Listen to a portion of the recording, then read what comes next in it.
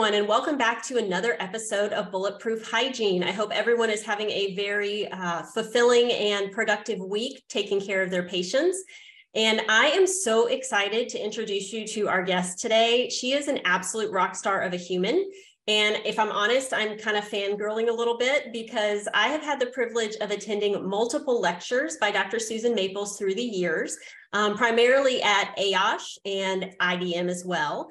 And I am truly blown away by her passion for true health and wellness, her dedication to creating systems and education for the profession to treat our patients with the highest level of care, and really helping empower patients to own their conditions and take control of their health. And Dr. Maples leads a successful insurance-dependent total health dental practice in Holt, Michigan. She has a master's degree in business and marketing, and she has practiced in over 35 years in private practice. In 2012, she was named one of the top 25 women in dentistry and one of the top 8 innovators, otherwise known as disruptors in dentistry, and you'll see why today. She's the immediate past president of AOSH, the American Academy of Oral and Systemic Health. You guys have heard me mention it multiple times. She is the author of the book Blabbermouth, 77 Secrets Only Your Mouth Can Tell You to Live a Healthier, Happier, Sexier Life, and also Brave Parent, Raising Healthy, Happy Kids Against All Odds in Today's World, both of which are incredible. I own them, I have read them, and I highly recommend them. They are very easy to read, and they're great to recommend to your patients too.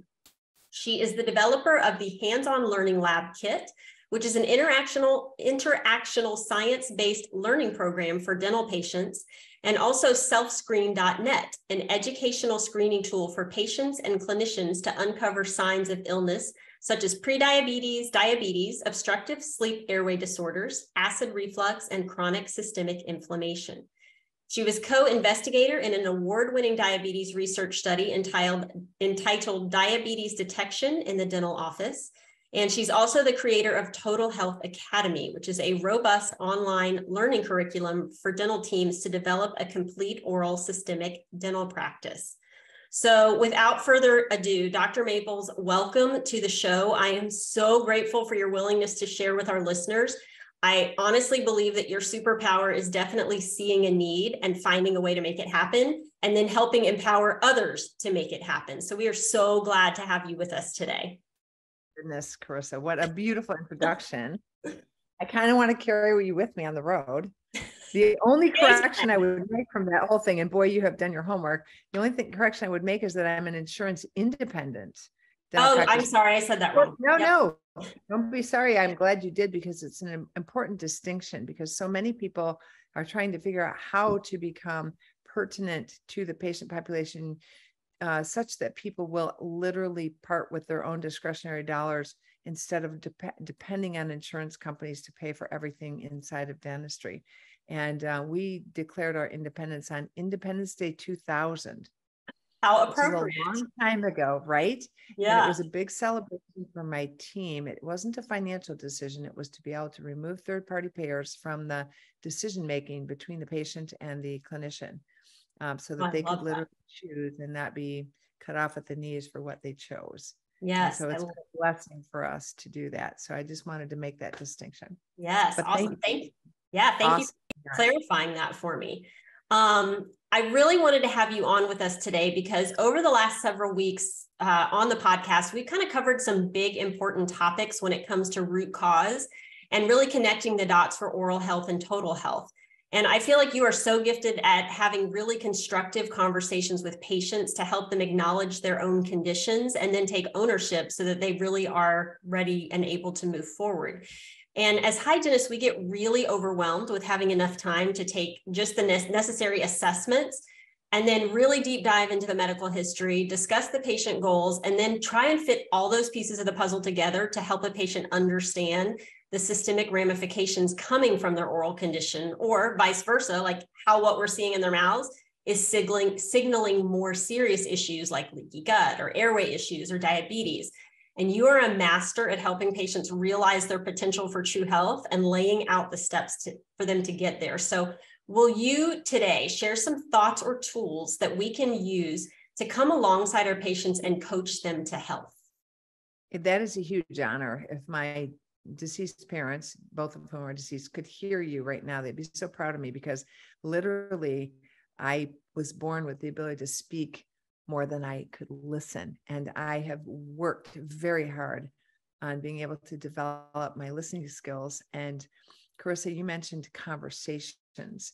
The idea that we would have a dialogue literally comes from the word die, which is to back and forth conversation, not education, which is a one-way communication, which is the way we learn it in dental school or hygiene school, that if we educate our patients, they'll fix it. And honestly, if that were true, they'd all be flossing.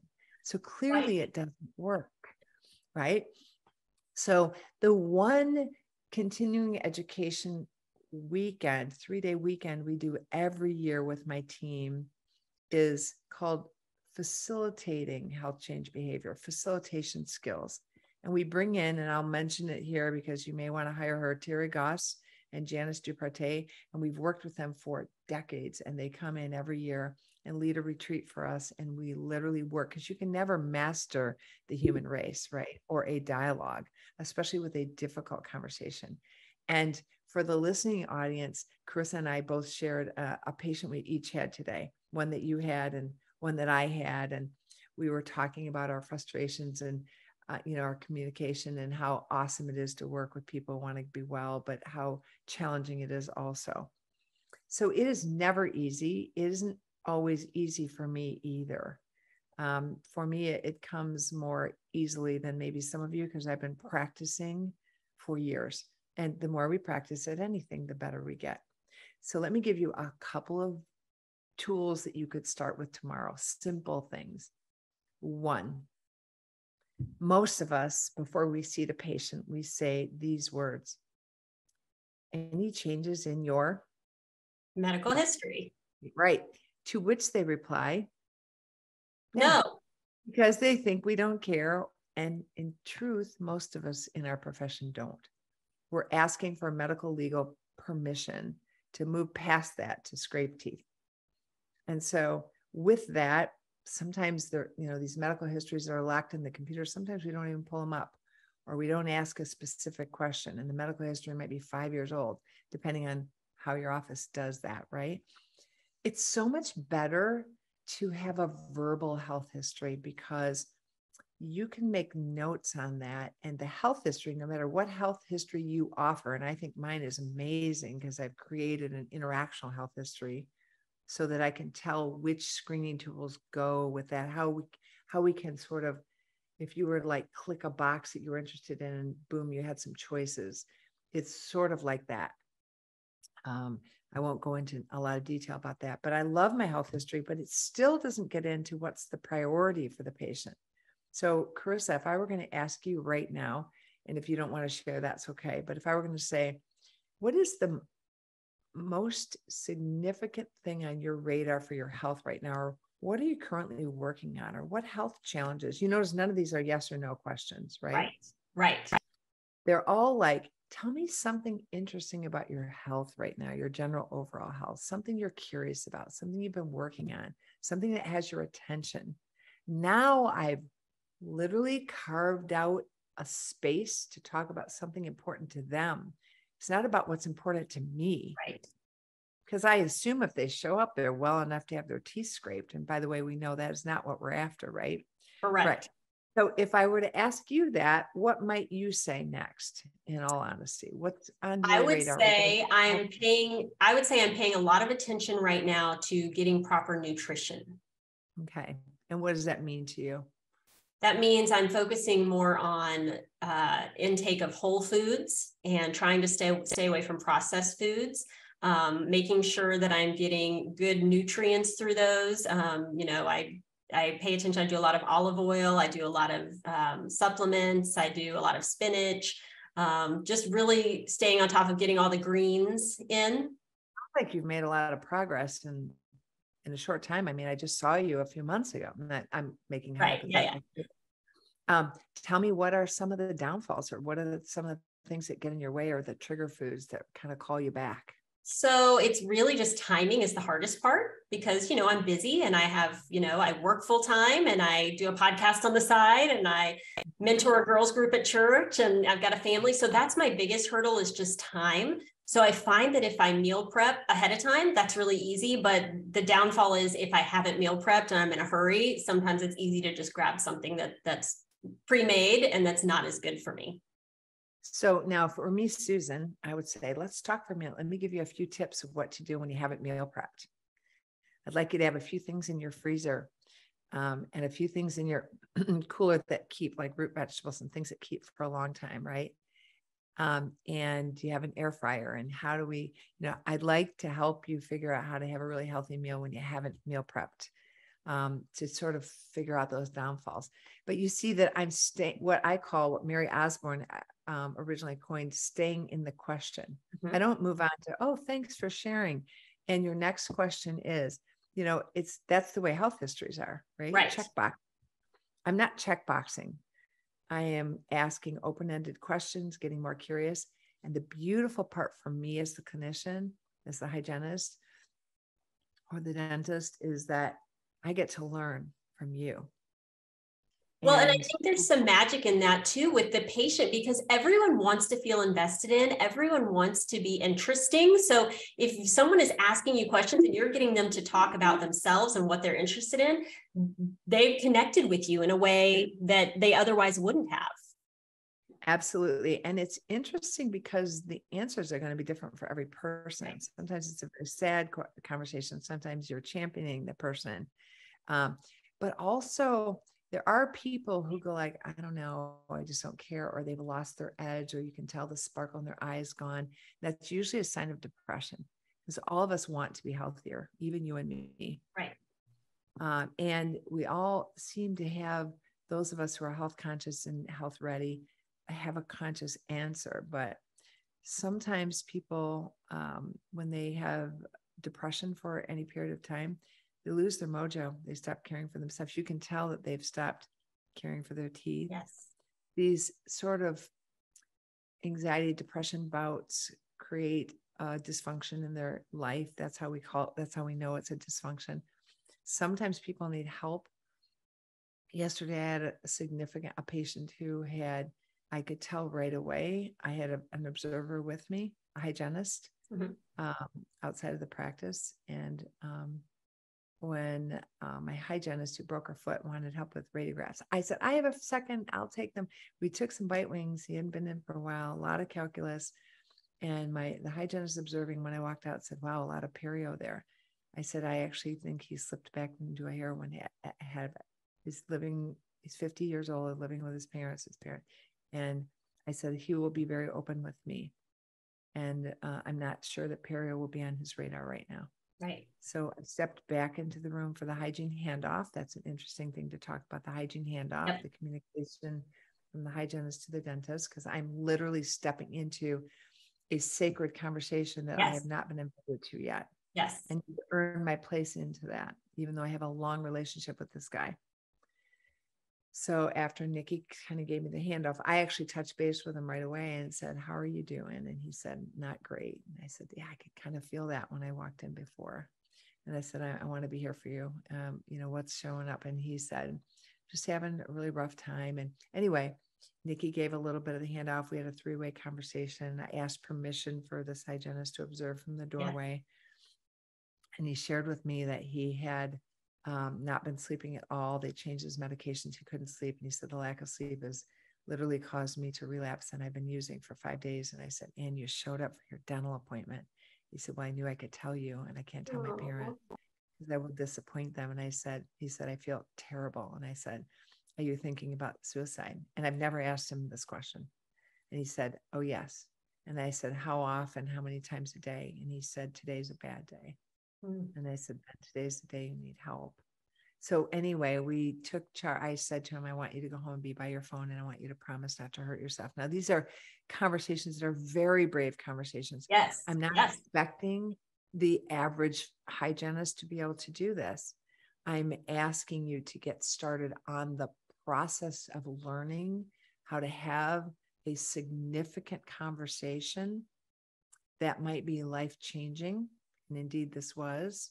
I could tell you the upshot, but I won't. But the point is that he chose to come here. And I said to him, why here? Why now? And he said, because I know you care about me and I know I could tell you and you would help me figure out what to do. Oh, that's beautiful. Let's not deal with the addiction right now. Let's deal with today, which is trying to keep you alive today. And he said, my parents would be much better off without me. They're getting older. I will be screwed without them. And he said, and I feel so disrespectful right now. And he's very clear about that. So anyway, these are tough conversations, right? We don't start here. We start with, tell me something interesting. Yeah. And if we tell you something privileged as a hygienist, you need to ask when you're doing the hygiene handoff to the doctor, do I have permission to share what you shared with me? Yes. And I know doctors who are listening might be offended by that. Like, they're my patient, my license. But the fact is, it's a private privilege conversation. And you can acknowledge in front of them, that they've given me permission to share some sensitive information. They're considering they're going to be having bypass, surgery to lose weight, and they're, feeling really sensitive, whatever it is. Right. Yeah. I think the idea is we ask permission to share. Yeah. I love that. And I think, we always have to get out of our own ways, especially, I feel like there should not be a divide between dentists and hygienists. We are made to work together in a very beautiful way. If we're being honest, there's a very strong connection that hygienists get to form with their patients, because the reality is we spend a lot more. In most practices, we spend the majority of time with those patients.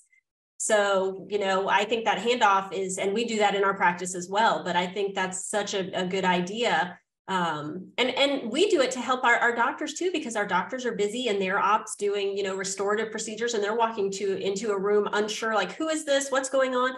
So we use that verbal handoff as well to just kind of orient them, to kind of connect everybody. We kind of sit in a triangle so everybody can see. We, put the patient at the top of that triangle to really make it about them and just make it a relationship conversation instead of just talking over them.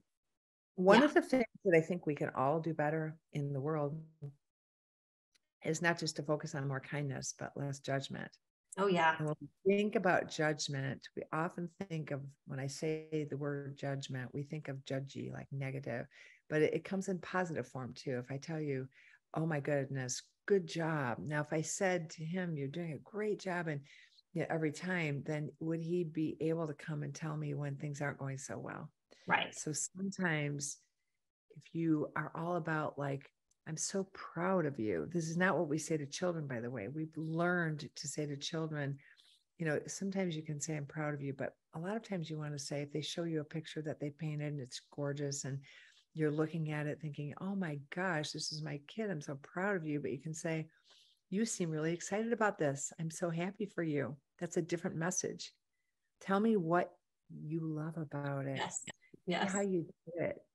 Tell me how it made you feel. What was the impact? Now, you don't use that word with kids, but what about it? So we're curious about why they are coming to you, showing you this, right?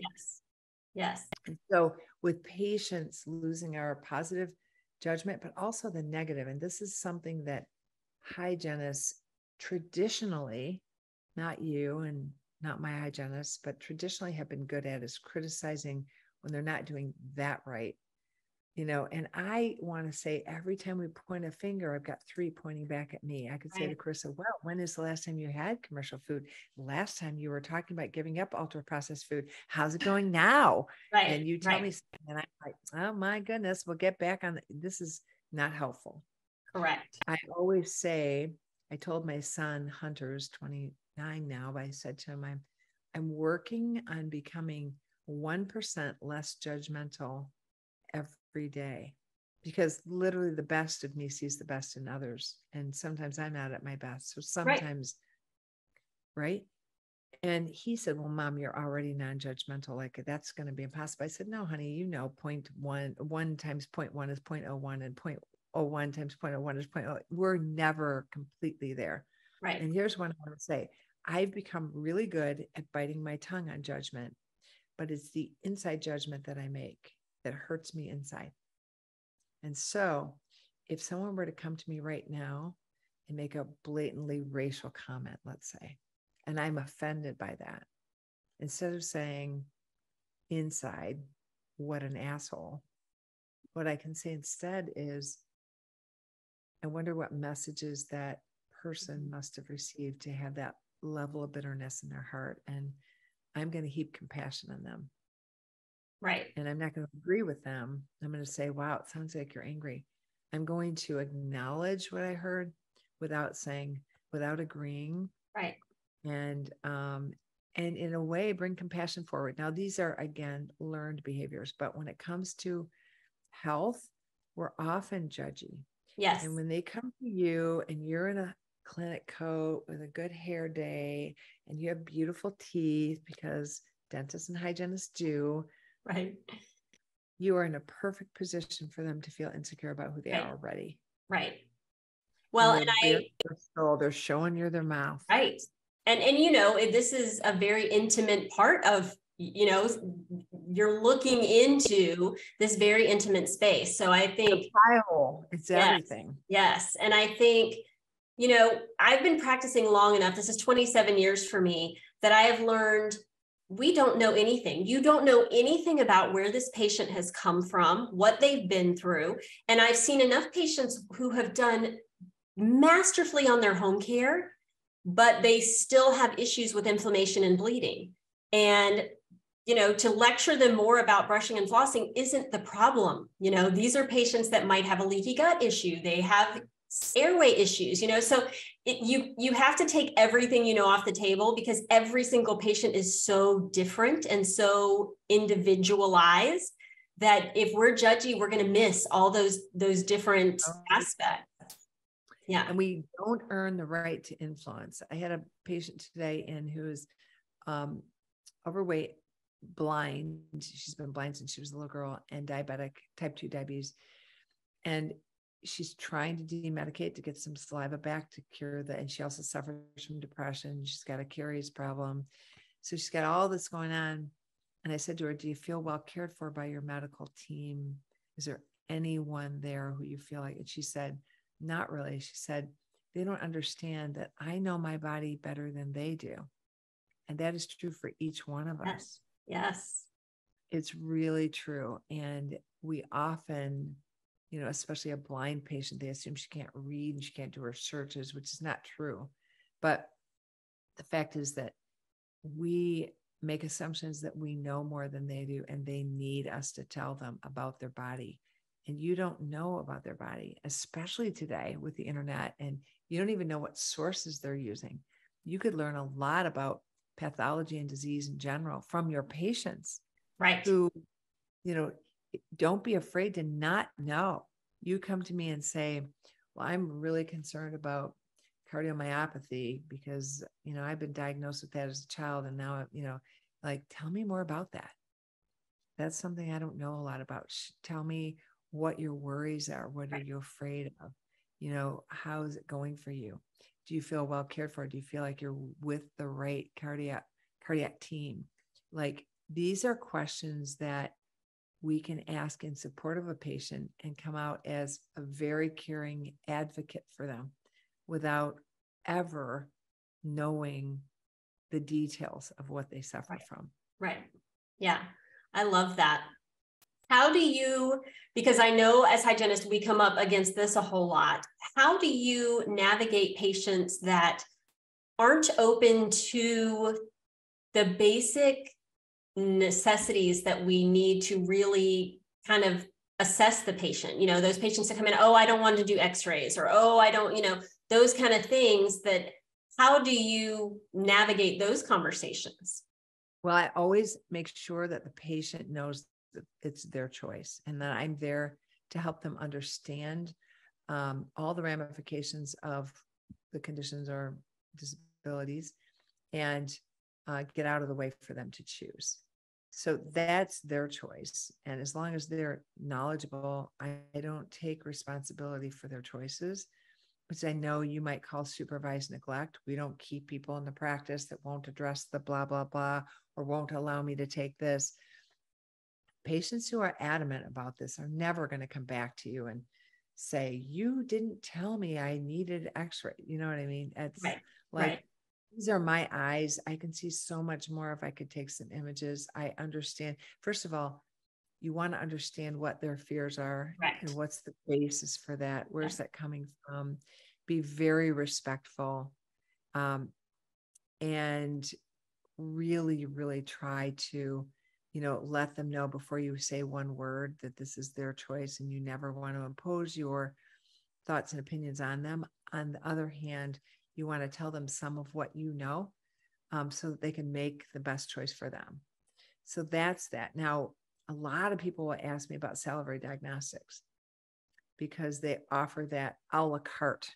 In other words, well, I would probably do better with this periodontal situation if I could have you spit in a cup and look at the bacteria. Are you willing to pay $125 or whatever it takes, whatever you charge for that? You know what I'm talking about? Right. Yes. Yeah. Right. So your listeners know, right? Yes. You literally, we don't believe the AAP, American Academy of Periodontology, that this periodontal disease is just episodic and you can't really ever master it. We believe you at ASH that you can. Correct. But you can't do it by scraping teeth. Right. You have to look at the bugs, because scraping teeth and not looking at the pathology is like having both hands tied behind your back and fighting a gorilla. You can't win. Like, you can't win. Right. So if they're a perio patient in our office, even if they were referred to us by the cardiologist with a high inflammatory panel and they don't look like a periodontal patient, we're doing a salivary diagnostic. And then when we find the pathogens that are creating the inflammation, even if they haven't experienced a lot of bone loss yet or any, we call it subclinical work. Now, there may be not a lot of calculus there. Right. We're not looking for just white, tight gums. Right. We're looking for a microbial shift. Yes. So in that situation, I just simply tell people, in order to treat you appropriately, to try to take this disease and make it a thing of the past, we're going to need to get some testing done to figure out what we're fighting here and figure out whether we need specific antibiotics to go with the specific bugs that might be creating this problem. And so along with that, if those are present, we'll be able to do a before and after measurement. We'll know we're finished when we've been able to shift this. The mouth is a home to about 900 different species of bacteria. And we're going to be able to find, some of them are really healthy and some of them are just okay. And some of them are really dangerous. Right. And we're going to be able to target the most dangerous bugs that we know today, the ones that literally cause heart attack and influence 87 other conditions in your body, and try to eradicate those, or at least push them down to a level that is not dangerous or threatening to your body. And in order to do that, of course, we have to measure. So that to us is not like you have to, do you want this or not? Hygienists feel like they spend too much time trying to talk people into an A1C test for diabetes, and to me, we've taken all of that out of the equation. We bundled it all together. So the perio case is estimated. In other words, we give a price tag on the case. I do, based on how many systemic risk factors that the host has, the patient has, and how many oral risk factors they demonstrate. And to me, I have to look at, including, of course, their home care and all of that. I have to look at, what is it going to take if I give you, Charissa, carte blanche on the amount of time you spend. All I want to say is, you want to treat this person like they're your spouse or your parent or someone you love. And I want you to get them all the way through to stability. And I want you to take as much time as you need to do it. And I'm not talking about teeth scraping time, because that is not the issue. I'm talking about helping them look at their diet, their sleep, their hydration, their stress level. Stop partying like a rock star for a minute. Treat your body like you have a disease. I'm talking about micronutrients.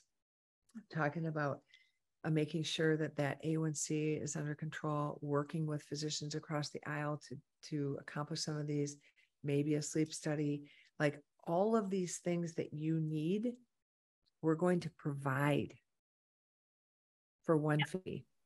That's incredible, because that's to me, that is the biggest hindrance. And I'm glad you said that, because that was a question I wanted to ask you is, I mean, I feel like our current culture is very much like immediate gratification, easy button, like big pharma's throwing pills at everybody, like just take that pill and you'll be good. And patients are coming in with that mentality of, well, no, I just want my teeth cleaned. And, we're looking at, this inflammation and this massive infection. And we know there's all these pathogens behind it. And there's so many other connections that are, like you said, there's 87 diseases that this can lead to. So we're looking at this big picture going, how do we communicate all of this? Because there is no easy button here. This is really, sometimes this is a really big ask of like, this is, like you said, it's a whole lifestyle shift to really achieve health.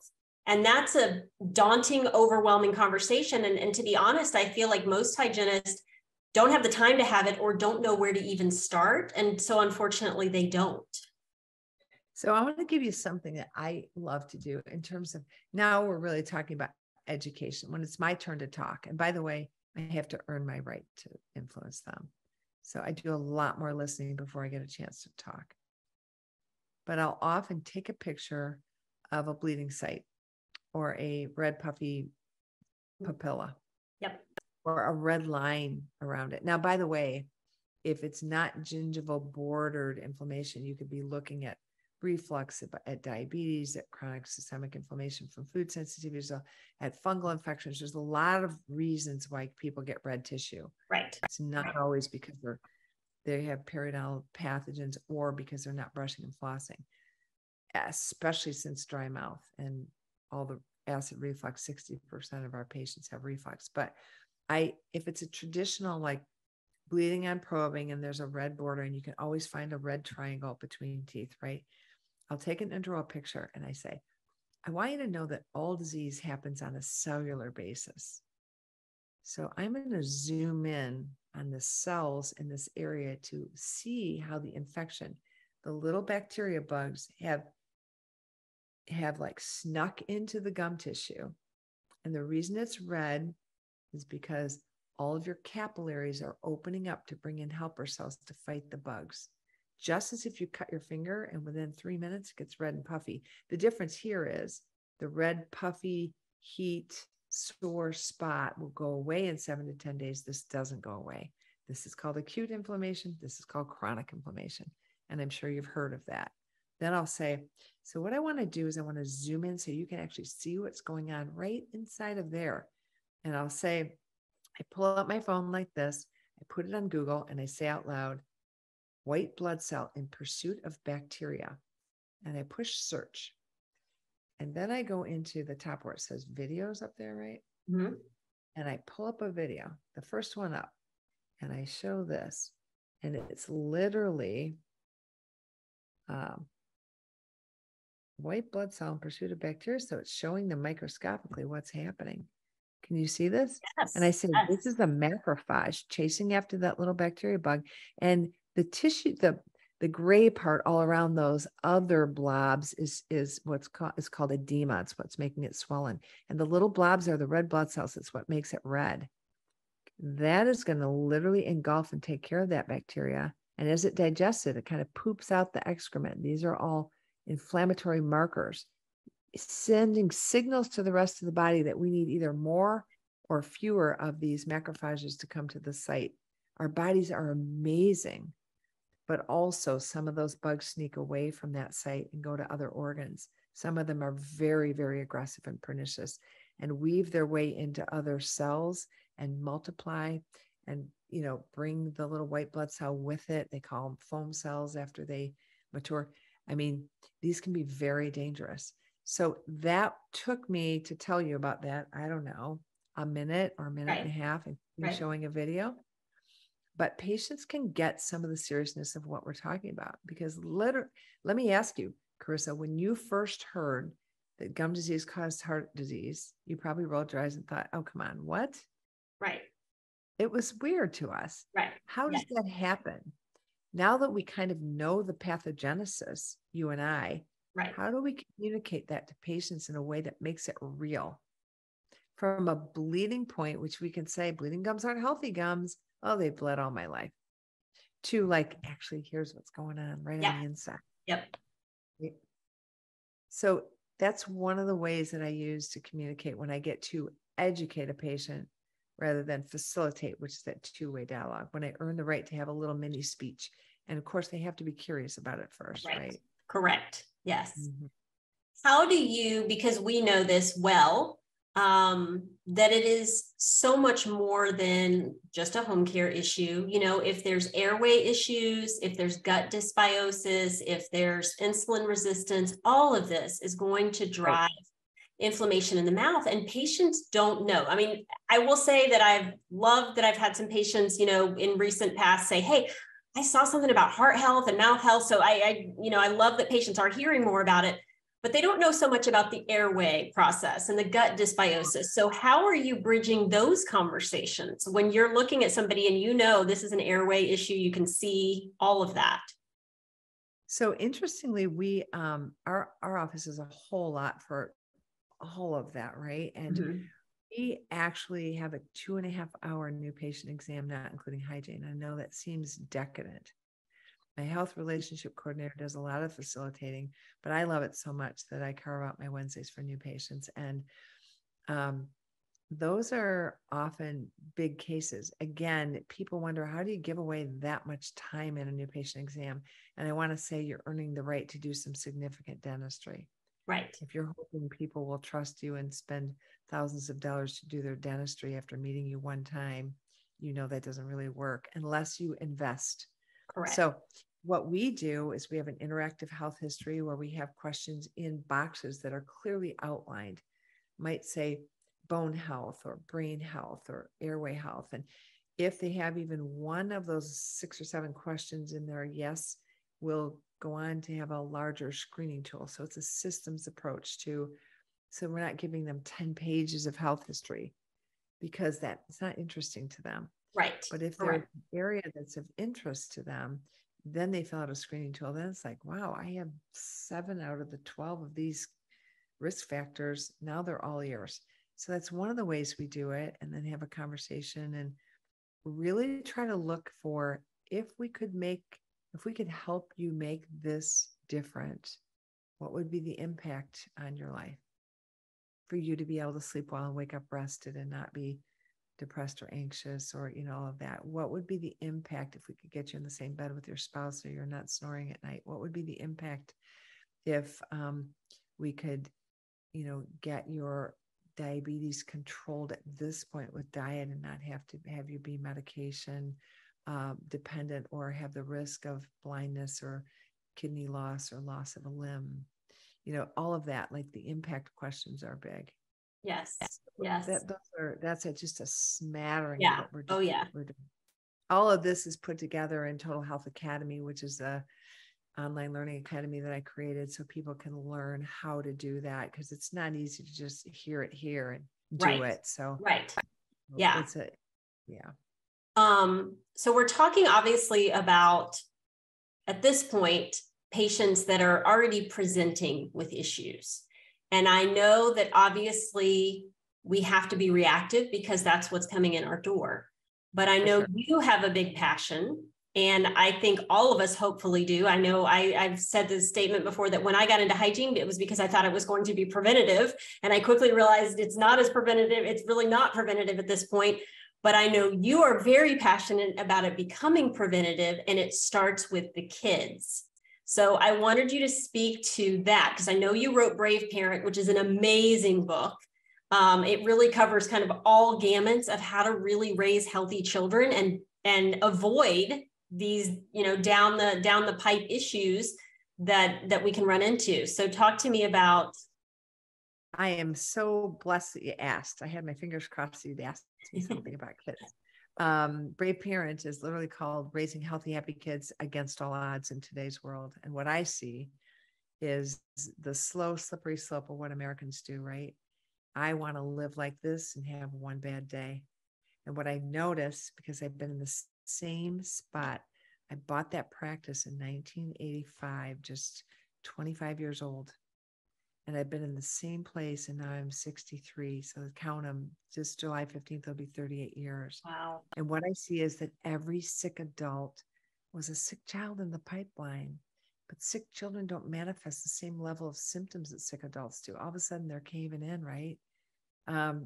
As adults, as they age, and they have been suffering from these things. And so I have constantly had my eye on what would it take to get to the beginning. There's an urban legend told of a couple of guys fly fishing, and they're having a great time until this drowning child floats down, and they drop everything to save this drowning child in the river. And they're up on the riverbank and see another drowning child, and they go in to get this other one, and there's three more. And one of the guys gets out of the water with all these drowning children. He takes his waders off and he puts his running shoes on, and he starts hightailing it upstream. And he says, "Where are you going, leaving me with these kids? What are you doing?" He said, "I'm going upstream to figure out what is going on up there." And working with children is the upstream potential to avoid chronic disease for a lifetime, so that they can literally live a long, healthy life. It's not about how long. It's really about not our lifespan. It's about our health span. Right. And the quality of life. Yeah. Yes. I was raised a really sick kid. You've probably heard me tell my story. I was raised by two smoking parents, and my mom doubled her smoking while she carried me on the advice of her physician. Another story. I was literally saved by a physician at the age of 12 who got me from 52 allergies and chronic lung issues back to health through diet and exercise. I know what we're capable of. And to me, if we can start at infants, like I see a lot of 1-day-old babies and 2- and 5-day-old babies, because I fix tethered tissues so they can suck from a breast, so their tongue gets more robust and takes a neutral place and literally expands the upper arch and creates that transverse width that the tongue will find a nice resting posture, and all of that. Avoid crowding and avoid airway issues and broaden the nasal base. That's amazing upstream work. But all of us, regardless of who we are in dentistry, unless you're in just an adult practice, should be seeing kids under the age of 1. And because we as a profession haven't adapted to the new recommendations, we lose those kids to pediatric dentists for 16 years. Not only a practice killer financially and every other way, but we lose the ability to impact these children from a young age and have an amazing ability to help them learn how to eat whole foods, how to get good sleep, how to breathe well, how to exercise well, how to develop character, how to build relationships with our team. We do hands-on learning for every child at every visit. So we don't polish teeth and throw a toothbrush in a bag. We stain the plaque on their teeth. They choose whatever they like to clean their teeth. And in a hands-on mentored approach to self-care, in literally a lighted magnified mirror, we help them deplaque, and we take a good look at their behavior. What are they able to accomplish? What goals are they working on? What developments have they made since last time? What influence did they choose to work with? And with what time is left, we do hands-on science with them, 80 different science experiments. So now I'm writing recommendations right now for my 47th and 48th student to become a dentist. It's crazy. So cool. I love that. Because by the time they graduate high school, they've literally screwed in an implant, looked under a microscope. They've done acid-base chemistry equations. They've taken an alginate in their own mouth. They studied the bone yard of extracted teeth. They know how to use a diagonal dent. They've placed a sealant on an extracted tooth. They've done a lot of dentistry. So it's pretty cool. Yeah, anyway, thanks for asking about kids. They are my passion, and I love working with them. Yeah, absolutely. And we're surrogate brave parents, you and me. We team up with parents who are health driven. That's right. Create healthy skills, behaviors, and habits for a lifetime. Absolutely. And that is true prevention. So I am so grateful to you for leading the charge and being brave to look around and see what's needed and then develop systems to make it happen. And so I want to promote your Total Health Academy, because I know listeners are listening and going, yeah, this all sounds really great, but how do I actually do this? And you have created a system for that. So tell us a little more about how to access that and what that looks like. Well, I feel like, how do you eat an elephant? One bite at a time, right? Just the way I have. We didn't develop all this overnight. Right. I just happened to be creative and find new solutions for things that weren't working. Total Health Academy is like a menu where you would sit down to a fine dining experience and decide what you want to eat first and second and third and what you have room for, and then come back another day and eat a few more bites. And when I say that, it's probably 3 to 5 years of learning. It's an online learning academy for you and your whole team, where you would have anywhere from 35 to 55-minute video modules. You go home and look at them at night and come back as a team meeting and tackle one thing at a time, depending on what you want to work on first. Is it reflux? Is it chronic systemic inflammation from food sensitivities? Is it diabetes? Is it a new perio paradigm? Is it pediatric airway? Is it caries control? Is it, treating caries disease instead of just popping holes in teeth and shoving something in it, right? It's what all of these aspects, and then facilitating health change behavior, how to market it, how to show up in the community and support a community, how to build co-referral relationships with medical professionals across the aisle that make a big difference. I don't know if you know this, but I think 48% of my patients are referred by the medical community. Those are great referrals. Yes. Because you had one referred to you today. Yes. And doesn't it feel great? Because they're so ready to take what you offer, right? Yes. Because they come with confidence, just like when we refer to an orthodontist or a root canal specialist. They're not going in there going, well, I don't know. We'll see. They know it's going to be expensive and they know what they're going for. And so when I say that, I hope that dentistry isn't perceived to be expensive for them, but everybody has their own. I don't practice in a fancy area, so everything can be surprisingly expensive. A single crown, right? Right. So, we haven't talked about this, but another time we can talk about how to have financial conversations to help people afford the dentistry that they want. Because listen, I can get them to buy in 100%, and then they might see it and go like, I can't do that. Right. And we can say like, how do we make it affordable for you? And how do we prioritize? And how do we move forward without making you feel ashamed or embarrassed or uncomfortable? Yeah. Well, we will put the link for the Total Health Academy here on this podcast, so our listeners can look at that. And then, obviously you guys can tell she is just amazing to listen to. So tell me, where are you speaking this year? What's your next presentation? Let me think. I'm speaking this week in Anaheim at next week at the California Dental Association. I am at Under One Roof. Nice. All right. Yes, I love it. For all of you hygienists, I'm super excited. I want to be a hygienist when I grow up. So it was a real honor for me to be invited to Under One Roof, which is the largest dental hygiene meeting in the country right now. What else am I doing this summer? The Pediatric ADA Children's Airway Symposium, which is almost exclusively pediatric dentists and orthodontists, although it doesn't need to be. I would love for every hygienist in the world to come and be part of that. That's in Chicago in July. I think I'm just trying to go through my next couple months. I'm speaking for a couple of state association meetings, and let me think, the Greater New York Airway meeting. I'll be there on Monday after Thanksgiving. So if you're going to the Greater New York meeting, I'll be there with a really incredible lineup, and I'll speak at Airway Palooza. So I'm speaking at some of those and a whole bunch more. But you can find me on drsusanmaplespeaker.com. So awesome. Well, clearly, I'm sure that you guys are wowed like I am. Thank you for what you are doing for our profession and for our patients. It's a beautiful thing. Your parents would be very proud. Oh, you're sweet. Thank you.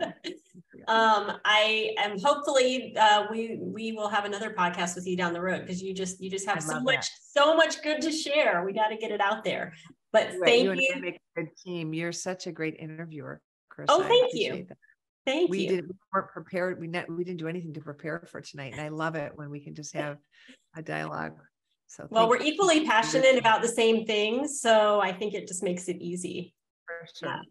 Well, thank you for your time and your passion, and everyone have a great week. I hope you had enjoyed this episode. I'm going to also put the links for Dr. Maple's books. So please, please, please look into those. Those are really educational for you too, that open the door to have conversations. So check those out as well. But Dr. Maples, thank you so, so much. We appreciate your time, and everyone have a great week. Thanks, Charissa Wood. Have a great week yourself. All right. Bye-bye, everybody.